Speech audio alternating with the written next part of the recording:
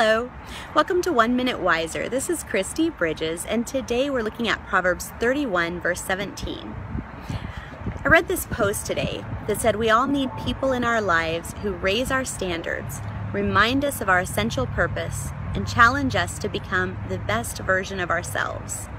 In Proverbs 31, we read about a woman who works hard, and her whole family says, "Wow, you're amazing." And in verse 17, it says, she dresses herself with strength and makes her arms strong.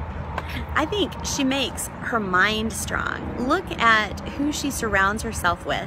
She has a wide variety of people she deals with. She goes and bargains with the merchants and makes sure that her work is profitable, and she learns from them. She teaches her children with kindness, and she encourages her husband and makes him look good. She provides food and clothing for her servants, for people who are working their way up. And she reaches out to the poor and needy. There's no trace of judgment there. She simply makes good money, and so she shares it.